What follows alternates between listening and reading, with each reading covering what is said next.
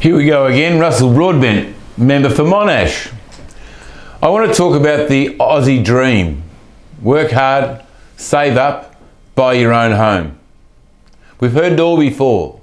The big backyard, white picket fence, and of course plenty of space for the kids to play cricket in the summer. But the big Aussie Dream is in danger. Robert Gottliebsen's recent article in The Australian paints a dire picture for our nation's housing future. Our current financial environment, as Robert puts it, is making it impossible for ordinary Australians with good jobs to buy a home. He says that the current policies put in place by APRA are causing severe issues for those looking to purchase their own home.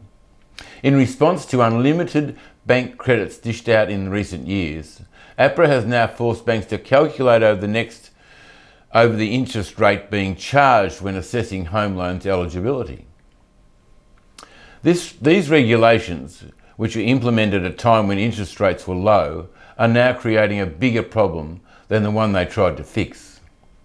The average income earner can't even pass the risk test to access finance. So the next logical option for them is to rent. But guess what? There are no houses available. The government must focus on increasing housing supply to address the crisis. Otherwise, more and more families will be left homeless. The great Aussie Dream was once a reality for many, for everybody. But now it's just that, a dream. If we don't wake up soon, it will become a nightmare for our nation. That's justice, as I see it. Authorised by Russell Broadbent, Liberal Party, Warragul.